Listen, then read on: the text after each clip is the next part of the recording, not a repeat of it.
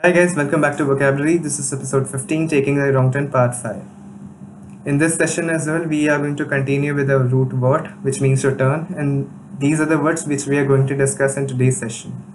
Versification, verse libra, vertex, vertigo, animadvert, divert, extrovert, and overt. So let's start.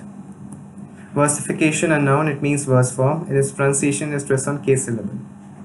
And here's a usage. Then you have followed our theory of versification rigorously. Verse libra, a noun. It means free verse. There are multiple pronunciations. And here's a usage. In verse libra, his musical chances are but in sensitivity and invention. Vertex, a noun. It means the highest point of something. Apex, summit, top, the vertex of a mountain. In its pronunciation is stress on verse syllable. And here's a usage. The summit or vertex of anything as the upper point of a triangle. Vertigo, a noun, it means a dizzying sensation of tilting within stable surroundings or of being in tilting or spinning surroundings.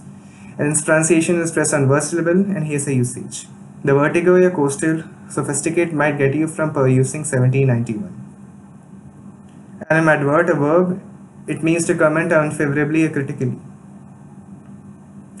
In this pronunciation, there's stress on word syllable, and here's a usage. It is not our business to animadvert upon these lines. We are not critics, but historians.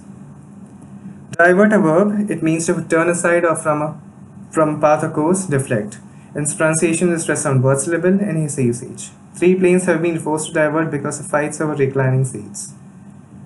Extrovert, a noun, it means an extrovert. In its pronunciation, there's stress on X syllable, and here's a usage. The land is often pictured as lonely, but the lone way of a human being's essential self is not for this extrovert world.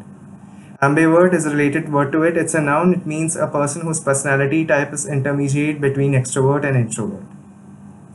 Overt, an adjective, it means not concealed or secret. There are multiple pronunciations to it, and here's a usage. And here the subtle and overt use, the constant and consistent presence of sex is hotter to me than some XXX rated flicks. Okay guys, this was it for this episode. Thanks for watching. Please subscribe to my channel. See you in the next episode.